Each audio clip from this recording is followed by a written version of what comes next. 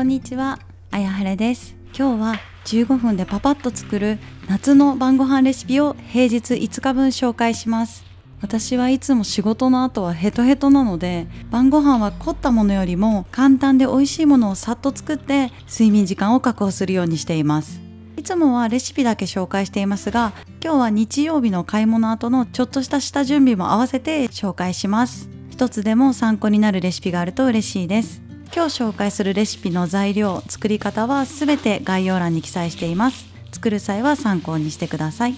晩ご飯のレシピを紹介する前に、初めて動画を見てくださる方に簡単に自己紹介させてください。いつも動画を見てくださっている方は同じ内容になりますので、概要欄からスキップしてください。私は2020年4月にダイエットを始め、2ヶ月で10キロ減量しました。2年経った今も体重をキープしています。もともと運動が苦手で、これまで何度も運動するダイエットに挑戦しては挫折を繰り返していました。しかし今回、一旦苦手な運動はやめて、食事改善に集中してダイエットを行った結果、短期間で10キロ減量することができました。今日は私の平日5日間の晩ご飯レシピだけになりますので、私が2ヶ月で10キロ痩せた方法については、こちらの動画を見ていただけると嬉しいです。